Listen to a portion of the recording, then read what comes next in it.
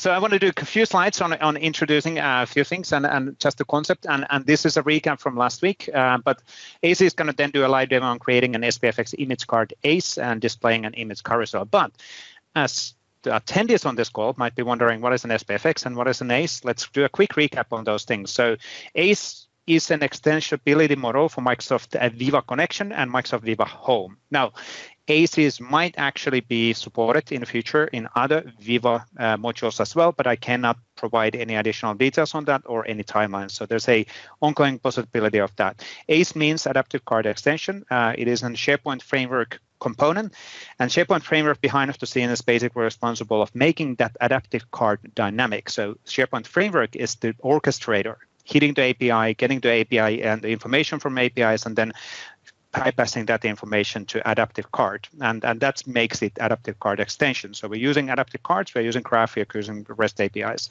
We do have a new Learn module I've made up. English is hard. We do have a new Learn module available at aka.ms Viva ACE Learn, and that's basically 1 hour and 56 minutes, if I remember correctly, or 52, on learning how to get started on creating this. What's cool about this one also is that we are rolling out new features, as mentioned. First of all, SharePoint Framework, you probably might have heard about that one already. It's been available for a while. You can use it to build extensibility for numerous different capabilities in Microsoft 365, and the applications are automatically hosted. So it makes it super easy for you to actually implement extensibility, which are then hitting the APIs in, for example, in Microsoft Graph or potentially somewhere else. Now, starting today, we are rolling out the Microsoft Viva Home experience, which is the one which you can see on the left side. And that's starting to roll out today to targeted release tenants. So not in the normal production tenants, but to those tenants where the targeted release switch has been enabled in the organizational level. And that means that the Viva connection experience is a bit kind of getting adjusted. If you want, there will be settings and configuration options of how to control this experience.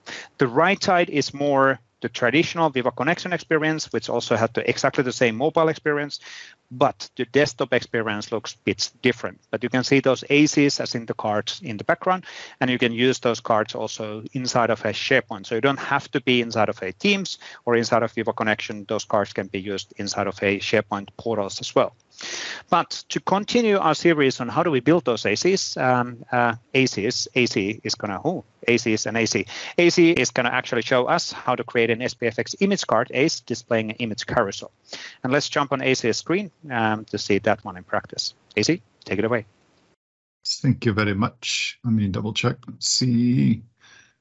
All right, so you should be able to see big purple slide. Yes? Yep, I can see that. Take it away. Cool.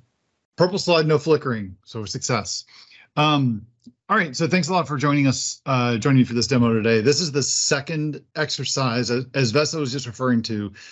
This is the second hands-on lab exercise from a Microsoft Learning module that I recently published for Microsoft under Microsoft Learning.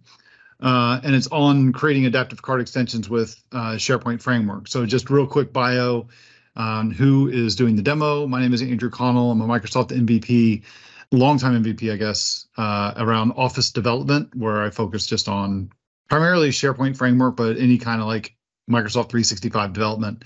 And you can learn more about me and the stuff that I do from those links that you see there on the slide. But what we want to do is I want to talk a little bit more about this module. So I know Vesa just mentioned a lot of stuff about it, but this module is targeted for people who have no experience working with adaptive card extensions, so ACEs.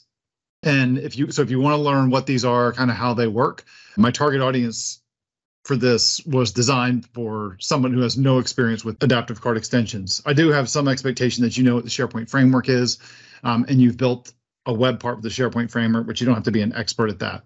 The modules consisted of like 3 sections. Each section contains about a 10 to 15 minute lecture that includes slides, but also has it's all text-based as well. And then it also has a hands-on lab that reinforces what you just learned. It's available as a screen, both as a Microsoft Learning module, all text-based, and then you've also got access to a screencast of the module, of the entire module as well, where you can jump between the different sections and see the demos and the videos. If you want more of the I don't know what you are. I know I saw someone said in the chat you need more of those in the Learn area. I've published like over 35 modules in Microsoft Learn, so I'm not sure what you're looking for, but we've got a lot in there. But at any rate, the one thing that the video will do is it's going to walk through creating the demo. I'm not going to do a live coding right now because this isn't an exercise in watching Andrew debug and saying that he does a bad job of fat fingering stuff. Instead, I've already got a sample that's up and running and it's working. But you can do the exact same one that I'm going to do. It's exercise 2, or the second exercise in the module. So let's get to the business time. There's our demo. Pointy end down, pointy end business side down. All right, so let me show you the one that's actually working. Let me focus on that first. And then we'll look at the code, how it's implemented. So the scenario here, I've already got it running. It's called the ACEImageViewer. And the scenario that I've got is I wanted to build an adaptive card extension that was using the image format or the image card template to be able to display dynamic images from some external service. And so what I choose to do is to use open non-copyright data. And I thought that the best place to choose that, as everyone would obviously agree, is using one of the open APIs from NASA. And in this case, this is one that has catalogs and allows you to look at all the images that have been taken with the various Mars rovers, or rovers that are on the planet Mars. So here's the one that we've got right here. This is showing me a default image of Mars because I don't have anything selected yet. I don't have a specific image selected yet or any detail for it. So what this is going to show us an image on the right-hand side, and then on the left-hand side, it gives me a little bit of information to selecting a rover and a sol, which is the equivalent of a day that we have on Earth. A sol is a day on Mars, which is a little bit longer than what we have on Earth. And then this little button here is going to allow us to toggle but through the different images. So either going forward through the images we return or going back. So what I'm going to do is I need to be able to get this up and running and get it working. I'm going to have to go put this into edit mode. And I can specify a couple different things here. So the NASA Open API gives us the ability to do, has an API key that we can specify. I'm using the demo key, which is giving me a limit on how many times I can use it in one day based on my IP address. But you can register for free and get your own key and use it there if you want. Also have a couple different rovers we can choose from. And then I can also go ahead and put the photos in here as well. So let me go ahead and let me just plug in the number of what photos we want to pull or what day we want to pull from. Refresh the page. And there we go. Now we've got our list of the, we got some images that are coming back. And so now I can start cycling through a couple of these different images. Got to switch it over into preview mode so I can see it in display mode. And now I can start viewing all of these different images. So kind of just jumping through and looking at a couple different pictures. And the cool thing is that what I've also done is that when I select anywhere on the card, it's going to open up a quick view of the current image, give me the ID of the image, and then I'm also using a little fact table to write some additional information about the image. And to show you it's dynamic, I'll pick a different one. There's a different one. That's a widescreen one. Here's another one, a lot more rocks. I don't know if anybody else gets excited about this stuff, but it's pretty cool. There you go. Shadow of the, there we go. We got a wheel right there. These rovers are huge. If you've never seen one of these things, they're awesome. While I'm stopping the demo and switching back over to the code so we can look at that, I can tell you I got to go to the Jet Propulsion Lab out in California once and get a private tour and got to stand next to a replica Curiosity, and it's big. Those wheels are like they're bigger than what I can show on the screen. Anyway, so let's kill the demo here and let's go over to the code. All right, so let's see, how do we actually implement this stuff? This is pretty cool. It's pretty simple, actually. So the thing with ACEs that I like to look at them is that when a lot of people look at ACEs, that a lot of people think that these things are something special and unique, and they're not. They're really just, I like to think of them as just a web part, where SharePoint Framework extensions feel very different from web parts. ACEs are basically just web parts, right? That's, I think it's a simpler way to understand that. So if we look at the root class for an ACE, let's get rid of that. Let's take a look at what we have here. So in this case, it's very similar to a React-based web part. And so what you're going to have is you're going to have a property, public properties for your component, and you're also going to have a state. Whenever the state changes, it triggers the entire card to re-render, okay? You're not going to see a page refresh or a reflow or anything like that. It's just going to re-render it and put it back on the screen. The properties, these are the public properties that you can specify on your adaptive card. Works exact same way as a web part. These are the things that are also persisted. So this is how I'm storing like the current day that's selected, the rover that we've selected, and the API key as well. And then the state for my component or for my ACE is going to contain a number, which is the index of the array of the image in the array that we currently have selected and we're currently looking at. And then the rover photos is just going to be an array of all the photos that I get back from the extension. I'm not going to go through the details of how I get all the data and all that stuff and talk to the NASA Open API service. That's in this file right here called nasaservice.ts. And that's just using a standard request to an open REST endpoint. When you're building an adaptive card, let's go full screen here. So when you're building an adaptive card, you got these things called navigators. And so what a navigator is for the different views, both card views, which is the card you see rendered on the screen, and quick views, which think of those as little pop-ups. You have to register these things ahead of time to tell the ACE rendering engine that this stuff exists. And so what I've done here is I've gone through and I've registered two things, the card view and the quick view, because you saw we only had two different things in the demo that I did. And then the next thing we're going to do is in the on init, I'm going to initialize my state to make it seem like we have nothing selected and we have no photos. I'm going to register our two cards with the rendering engine, specifically with the navigators. And then I'm going to come over here and look at the data that I've got selected in my on init, where I've got checking to see the properties. Do I have an API key set? Do I have a rover selected? Do I have the date selected that I want to pull photos from? And if I do, then I'm going to update the state.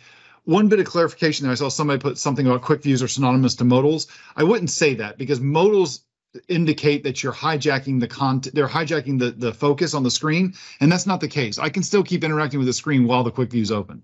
So I just say it's more like a additional like context, more like a context menu that I would say. So the other thing we have, so that's where I'm just going through and just setting the state for this. Once I grab the data and I update the state, it's going to re-render the entire screen. The only other thing that's really important here, that's interesting here, is the part where I'm checking to see an event that's going to get raised whenever I modify the property pane. That's going to say that whenever a field has changed, then I want to do something. And in this case here, I'm checking to see, did I change the rover property or the day property? And if the value has actually changed, if new value is greater than old value, and if it is, or different than old value. And if it is, then I'm going to go try and fetch some photos because clearly something's changed and my data set could change. Okay, so the other part that we did here is you see I've got this render card, and what that's telling the SharePoint framework or the rendering engine is it's saying this is the card that you should render on the screen when you're putting it on the page. And that's going to be defined here in this card view. Now, the reason it figured that out is because when I registered it previously is I gave it an ID, which was defined up here in this constant on line 25. And then it said, just go create an instance of that card view. Where's that card view? Well, that's over here in a file called card view. So this file contains a couple different accessor methods that we can do some stuff with.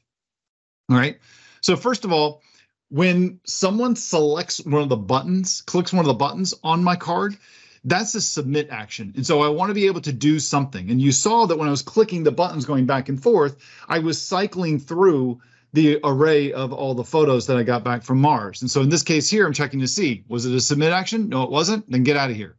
Otherwise, go grab the current index that we're on and simply go change the current index on the state value equal to the current index and then plus, and you'll see how I'm just using a positive one or a negative one as the ID to indicate if I want to go forward or backward. I don't have to do a check to see if I'm, clicking a next button or a previous button. The other thing I'm doing too is I am overriding the accessor method on card selected. And so that says, whenever someone clicks the actual card view, what should it do? Well, I want to launch a quick view. Which one? This one. We'll look at that in just a second. So how do I get the data applied to our card view? The way I do that is I'm checking to see, do I have a rover and a day selected? If I do, or if I do not, in this case here, I've got the exclamation point in front of them. If either one of those are empty, then I'm going to return back some default data using the image of Mars that we have from Wikipedia. as a placeholder. You saw that when I first started the demo with some text here. This is pretty cool too, because under the older versions of an ACE, we didn't have the ability to set the alt text for screen readers. Now we do, so I'm using that here. Now the next thing I'm doing here is under the else statement, I clearly have a rover and a Mars rover selected. So I'm going to change the rover name to just capitalizing the first letter of the rover's name. So capital C for Curiosity, and then putting the rest of it there. The image we're going to use is going to be look at the image from our rover photos from our state property and grabbing the one out for the index that's currently selected. And then I'm going to return back an object of 4 properties: my primary text, my image URL, my image alt text, and the title. Those are 4 properties that are expected on a card view for an image card. Finally, I'm also going to define the buttons here, and all this logic does, as you see, is I'm just adding in either a button if I'm at the, if I only want to return one button back, like if I'm at the very beginning of my array, or the beginning of my collection, or the end of the collection. I've got all this stuff, all these conditions kind of defined. The key thing here to notice here is that you remember how I had the buttons had those little like greater than or less than symbols. Notice I'm setting the ID equal to -1 or 1. That's how I'm cycling through my array. Okay, so now let's go back and let's take a look at the quick view. So what happens when I click the actual quick view? Let's see what happens when I click on the card view that launches the quick view to see the details of the image that I selected. All right, got it out. So first of all, JSON, there we go. So what is that? That's our adaptive card. You use the adaptive card schema, which is all done in JSON, to define how you want your card to be rendered. And in this case here, I'm using the native capability we have from the adaptive card templating, which has nothing to do with adaptive card extensions. This is part of adaptive cards.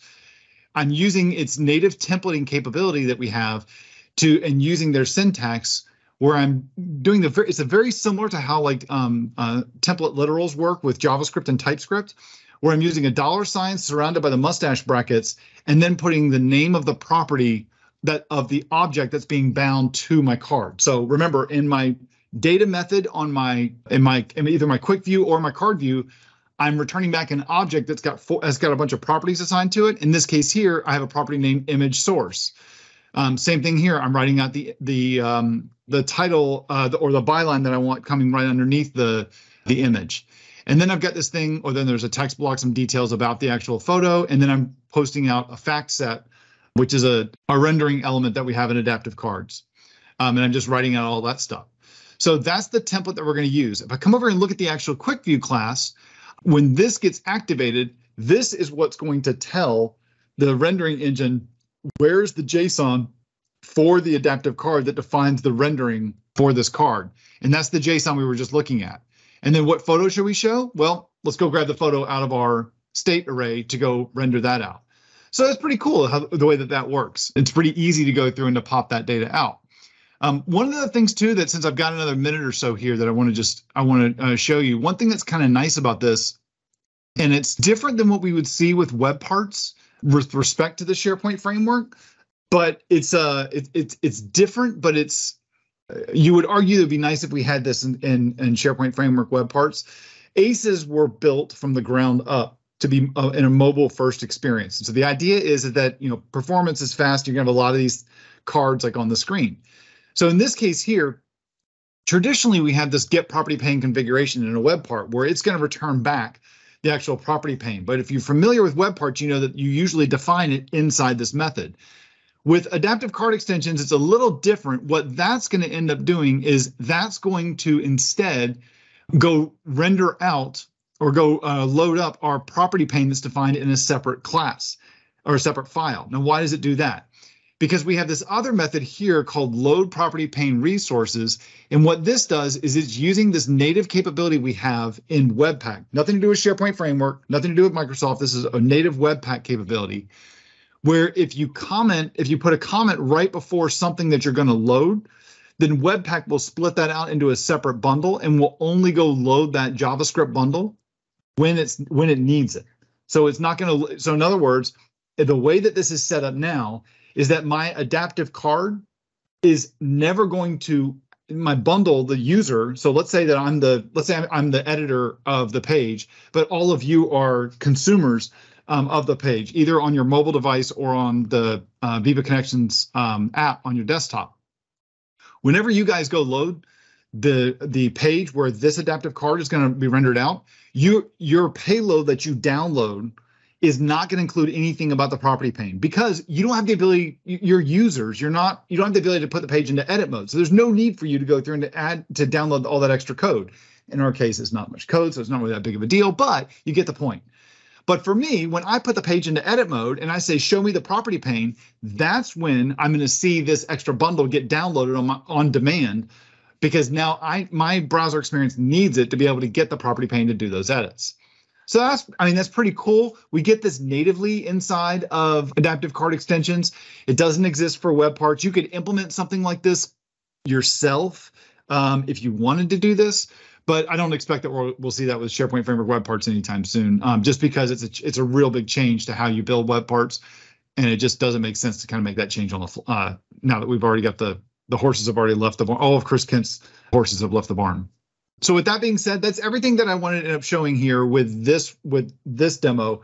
I have another one that we'll do next week that's a much more complicated ACE that's going to show you how to use the geolocation capabilities that we have in Viva Connections, both showing location and getting a location and picking and showing the location from it as well. So we'll see that next week. It's a much bigger sample too, much bigger. So hopefully I have more time. Yeah, we have 2 demos for next week intentionally, so we're not going to have a third one. So that will mean that we'll have the 20-25 minutes for that one as well. But excellent, thank you, AC, on that one.